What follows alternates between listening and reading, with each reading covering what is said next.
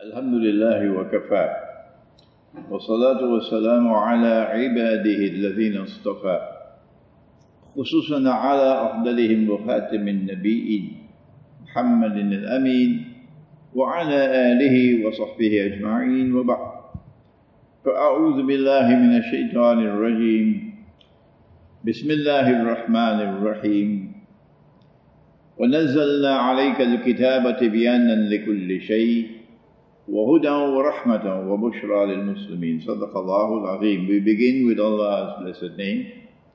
We praise Him and we glorify Him as He ought to be praised and glorified.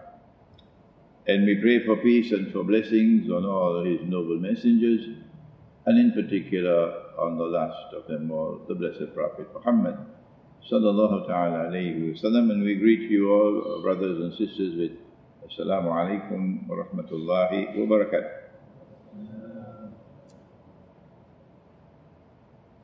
Our topic, timelines of events in Akhir Al Zaman. And we can go either to the Quran or to the Hadith.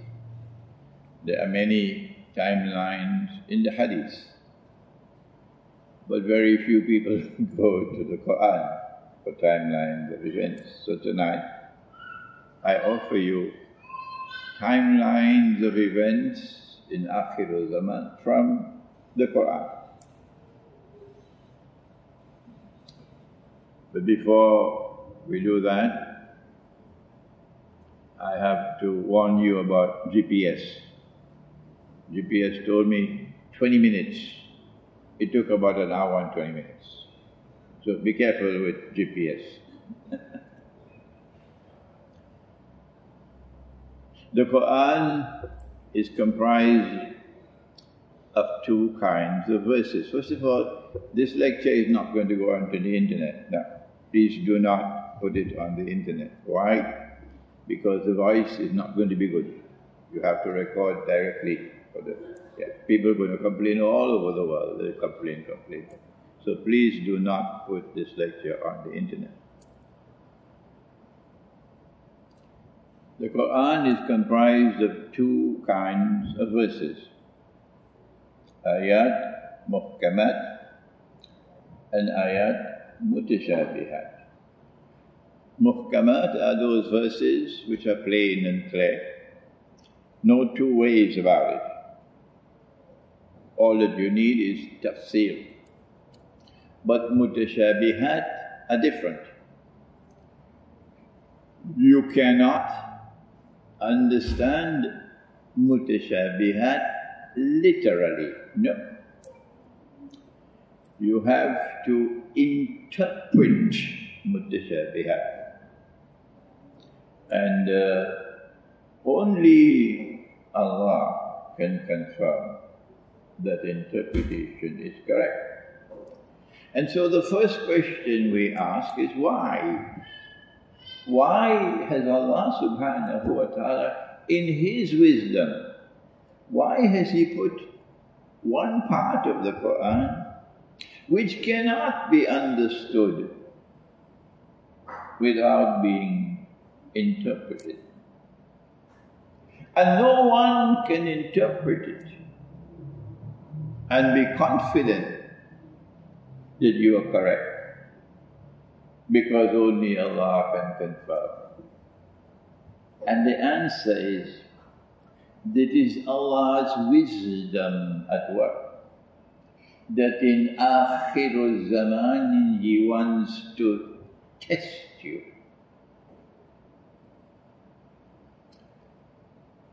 He wants you to think. And so, on all subjects pertaining to Akhir Al Zaman, or the end time, much of the information is located in the mutashabihat. And if you do not think, you pay the price. Number two, that Allah will choose to send the knowledge to His servants when He chooses. And so there may be verses of the Quran which as yet we still cannot interpret. You have to wait. And when a servant of Allah attempts to interpret the Quran, and of course he says Allah knows best, it is now a test for you. Is this the truth or not? And so we are being tested by Allah in Akhir Al Zaman. There is new knowledge coming from Allah constantly for understanding the mutashabihat. And whosoever interprets the Quran correctly will be confident that it is truth, and truth will survive. And if he makes a mistake, it will be forgotten. It will go down the river. So there is confidence now when you interpret the Quran, that if your interpretation is correct, they can do what they want. They can close the doors of the masjid to you. If your interpretation is correct, it will survive. Having said that, we now turn to timelines of events in the Quran of Akhir Al Zaman. And we begin with a hadith that Nabi Muhammad alayhi salatu wasalam was passing by and he saw his companion sitting talking. What are you talking about? And they said, we're talking about alamatus sa'a, the signs of the last day. And he said, the last day would not come. And he mentioned 10 signs, and you all know them already because I repeated them 100,000 times. They have not been given to us in the order in which they will occur. Number 1, Dajjal. Number 2, Ya'juj and Ma'juj, Gog and Magog. Number 3, the return of the true Messiah, Nabi Isa alayhi salam. Number 4, Dukhan, smoke. Number 5, Da'batul Ard. Number 6, that the sun would rise from the west. Number 7, 8 and 9, 3 earthquakes. The earth sinks down and swallows what it swallows. 1 in the east, 1 in the west, and 1 in Arabia. Although you did have 1 in Taman, UK, a few Ramadans ago. And number 10, that a fire will come out of Yemen and drive people to their place of assembly. Of these 10, the Quran mentions 1 as the sign of all signs. وَإِنَّهُ لَعَلَمٌ لِلسَّاعَةِ.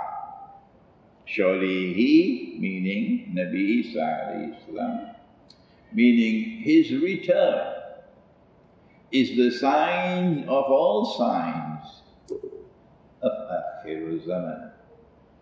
But the punctuation did not come with Jibreel alayhi salam.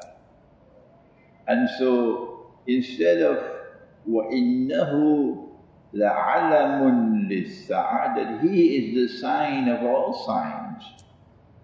When you look at the punctuation now, you see وَإِنَّهُ لَعِلْمٌ لِلسَّاعَةِ, that he is the knowledge of the hour. But this is in conflict with the rest of the Quran, because the knowledge of the hour is not with him, it's only with Allah.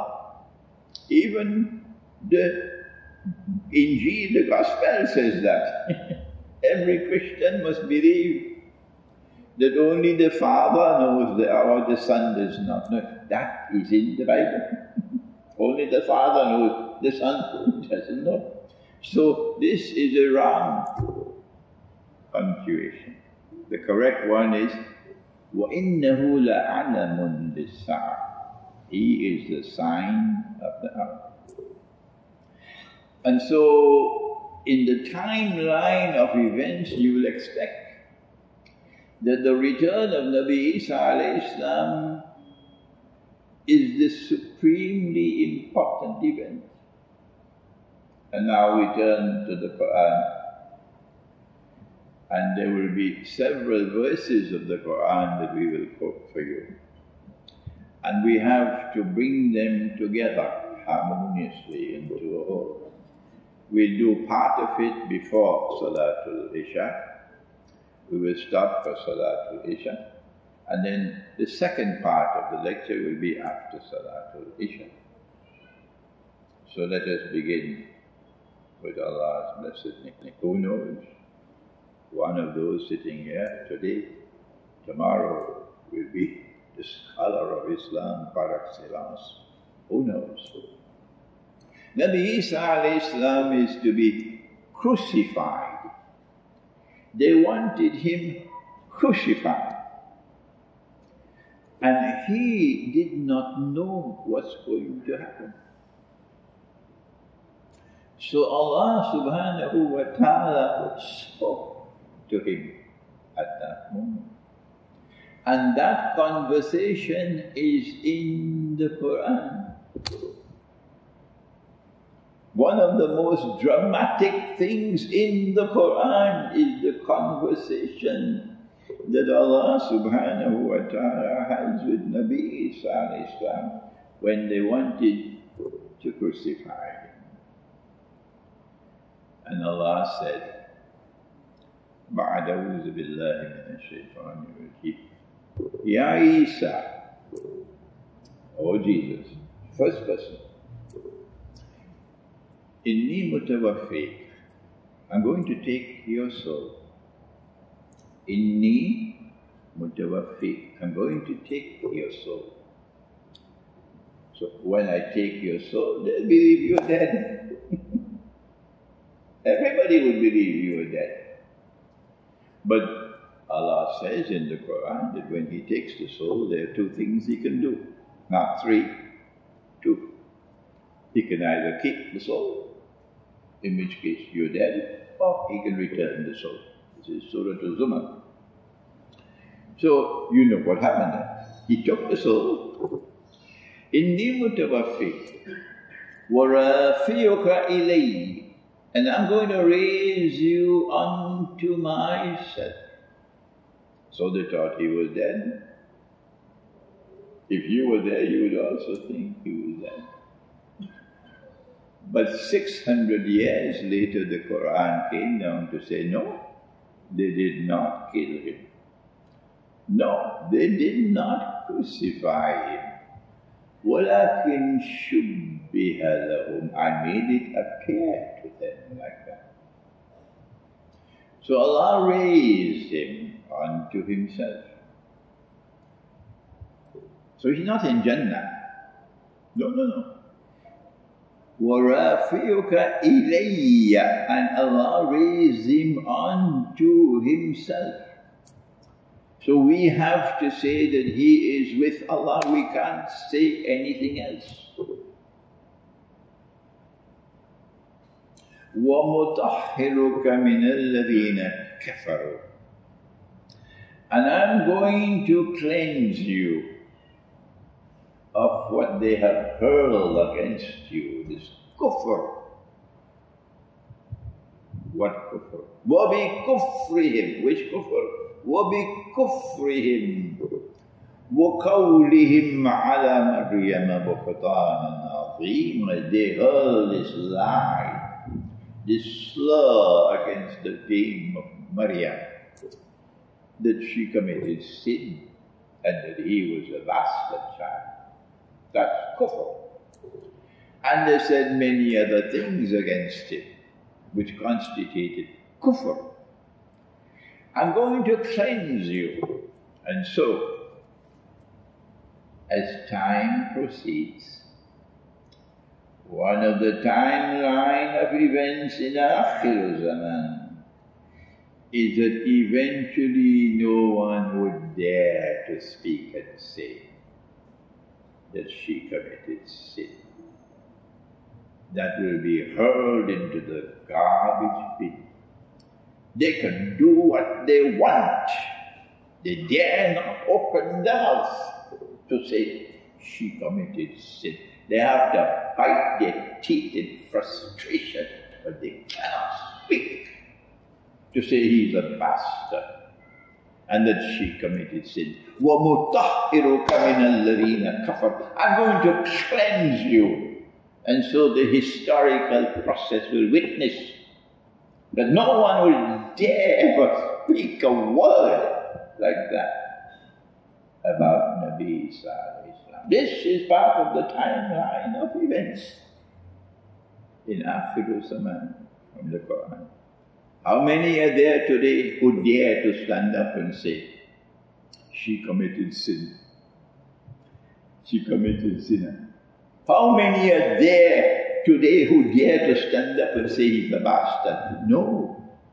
They've been driven into silence. They gotta shut up. They can't speak a word because Allah says, وَمُطَهِّرُكَ مِنَ الَّذِينَ كَفَرُوا. But then he went on to say something else. And it missed me while I recited the Quran, until my assistant, who is sitting somewhere close by, Hasbullah, he drew my attention to it. وَجَعِلُ الَّذِينَ اتَّبَعُوكَ فَوْقَ الَّذِينَ كَفَرُوا إِلَى يَوْمِ الْقِيَامَةِ. When you get knowledge from someone, don't hide it. Don't pretend it's your knowledge. Give credit where credit is due. Don't take somebody else's knowledge and then present it as though it's yours. No. It is Hasbullah who directed my attention to this. And I'm going to raise those who follow you. Raise them above this group which rejected you. And when I raise your followers to that position of dominance, they will remain in that position of dominance until the end of the world. إِلَى يَوْمِ الْقِيَامَةِ. And so one of the most dramatic of all timelines in the Quran of Akhir Al Zaman is that a people who follow Nabi Isa alayhi salam, and it is not for you and I to determine who they are. It is Allah who will decide who they are. And whoever has any differences with Allah and who objects to Him, take your objections to Him, see what He'll do with you.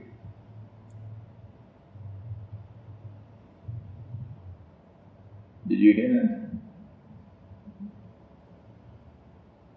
It is He who will decide who are those who are following Nabi Isa alayhi salam. And He will raise them to that position of dominance over this other group. And who is the other group? Who are those who rejected Him as Al-Masih? Allah says in the Quran, فَآمَنَتْ طَائِفَةٌ مِّن بَنِي إِسْرَائِيلَ وَكَفَرَتْ طَائِفَةٌ. Part of the Israelite people accepted Him. He was sent to the Israelite people, Banu Israel. He was not sent to all of mankind. Nabi Isa is sent to the Israelite people, not to all of mankind. But Nabi Muhammad alayhi salam, He is sent to all of mankind. So don't make a mistake between the two. فَآمَنَتْ طَائِفَةٌ مِّن بَنِي إِسْرَائِيلِ. Part of Banu Israel accepted him and had faith in him. وَكَفَرَتْ طَائِفَةٌ. And another part rejected him, committed kufr. Those who rejected him are no longer called Banu Israel in the Quran. Allah chose a new name for them. The Quran now refers to them as Al-Yahud, the Jews. So the definition of a Jew in the Quran is someone who rejects Nabi Isa alayhi salam as Al-Masih. And those who accepted him are now called in the Quran Al-Nasara. Al-Nasara, or the people who accept Al-Masih. The word Christ is a Greek word. They don't want to use the word Masih, so they substitute the Greek word Christ. And from Christ you get Christian. So they're called Al-Nasara in the Quran. And Allah is pleased with this group. And Allah is displeased with this group. Since this group rejected him, they're still waiting for the Messiah to come. And so Allah sent Dajjal to deceive them. And that's why they now, Dajjal has liberated the Holy Land. He's brought them back to the Holy Land, and they're now celebrating, but they don't know Allah. Dajjal is taking them for a ride. And it's the last ride on which they ever go. And Dajjal has caused a state of Israel to be restored in the Holy Land. And soon after the Great War, Israel will be a ruling state in the world. And so Pax Judaica will replace Pax Americana, the way Pax Americana replaced Pax Britannica. And they will be celebrating the Messiah is coming. Messiah is coming. And then Dajjal will appear in human form, and he'll declare, I am Al-Masih. And all the deaf, the dumb, and the blind will accept him as the Messiah. This group made an alliance with part of this group, because Dajjal was released amongst the Christians. I made a mistake when I wrote Jerusalem in the Quran some 20 years ago. The mistake that I made, I'm happy when I make mistakes because I can correct myself. And those who want a sheikh who does not ever make mistakes, look for somebody else. So I made a mistake when I wrote Jerusalem in the Quran. And I said that Dajjal was released in the lifetime of Nabi Muhammad when he suspected a Jewish boy whose name was Ibn Sayyad to be Dajjal. The mistake I made was that no, Dajjal was released long before that. The evidence was there, and this is my latest book called Dajjal, the Quran and the Jasad. Dajjal, the Quran and the Jasad, and Constantinople in the Quran. These two books which are outside. That about 300 years before that, Dajjal was released amongst the Christians. And he corrupted part of the Christian world. When he corrupted that part of the Christian world, then these Jews who rejected him, they made an alliance with that part of the Christian world. And so this world of kufr, of Jewish kufr, is now joined by another part of the Christian world, and they produce modern Western civilization. This is my lecture on Monday. You're invited to the International Islamic University at 3 o'clock. I think it's the Faculty of Engineering, perhaps. An Islamic eschatological explanation of modern Western civilization. So when Allah says that I'm going to raise those who follow you above this other group, He's talking about modern Western civilization. And there's going to be a Christian people who will become dominant over the West, over the Judeo-Christian alliance, which controls power in the West. That's the implication. Let me repeat it.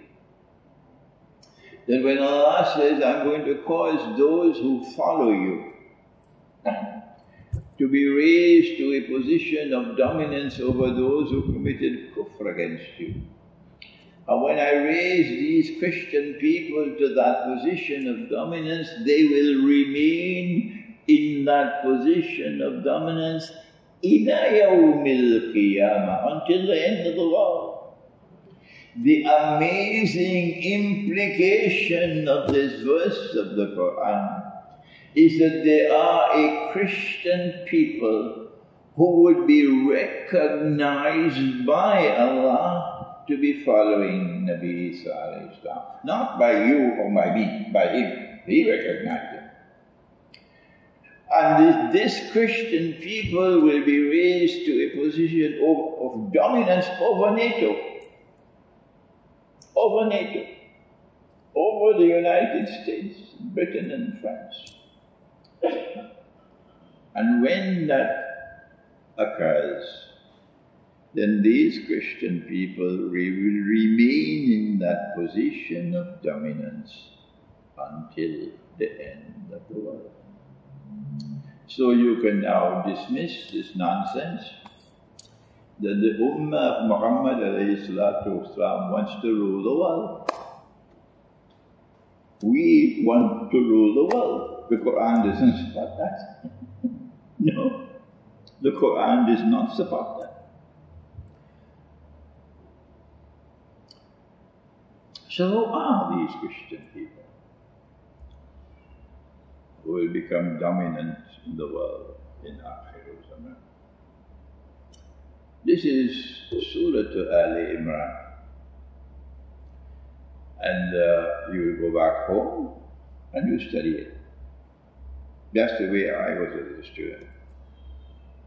We go now to the second, the timeline of events. And Allah subhanahu wa ta'ala devotes a surah of the Quran to the Christian world. Yes, it's called Surah Rum. Rum are Christian people. And Allah begins the surah with Alif Lam Mim, the way He began the Quran, Alif Lam Mim. So that should alert you. And then He went on to say, Ghulibat al-Rum. Rome has been defeated. So in order to identify Rome, we got to find who are those who were defeated. Fi adna al-ard. They were not defeated in Chicago. They were not defeated in France. No, they were defeated in a land close by. Close by to Arabia. So who is Rome? وَهُمْ مِنْ بَعْدِ غَلَبِهِمْ سَيَغْلِبُونَ. But despite their defeat, they will soon be victorious. How soon? فِي بِضْعِ سِنِينَ. فِي بِضْعِ سِنِينَ. In just a few years. We know who is Rome because the mushrikeen in Mecca were celebrating when the Christian Byzantine Empire, Constantinople, was defeated by the Persian Empire, because Mecca identified with Persia.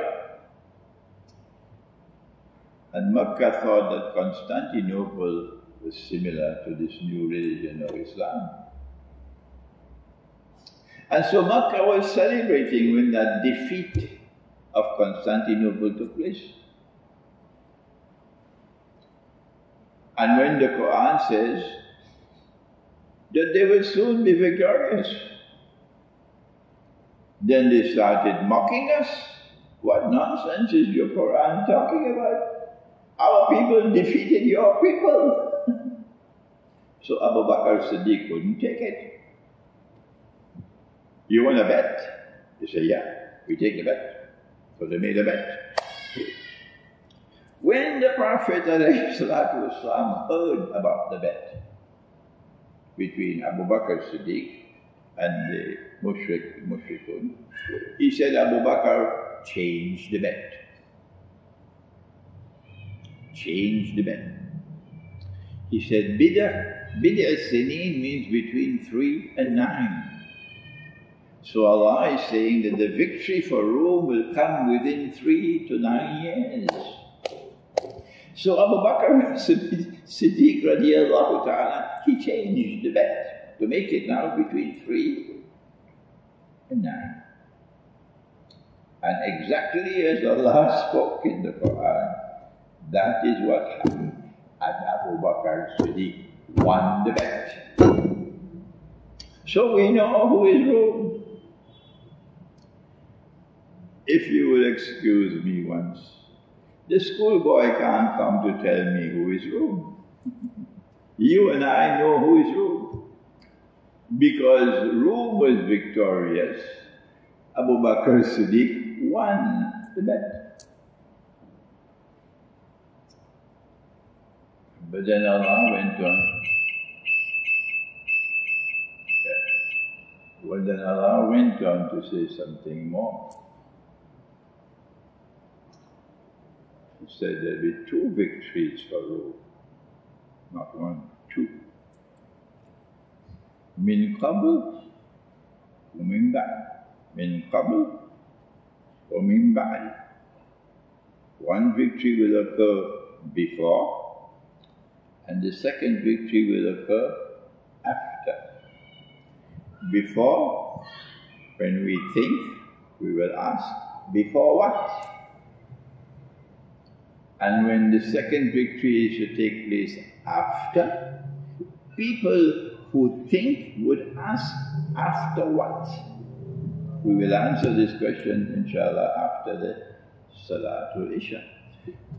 But then Allah goes on to say that on the occasion of both victories of Rome, before and after, فَيَوْمَئِذٍ يَفْرَحُ الْمُؤْمِنُونَ, that the followers of Nabi Muhammad sallallahu ta'ala alayhi wasallam, we celebrated the first time that the Christians were victorious over Persia.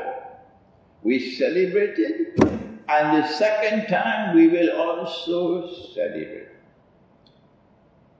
And so the timeline of events from the Quran is telling us as plain as daylight that Rome has a second victory coming. Let us stop now for Salatul Isha, and we'll continue inshallah after the Salah.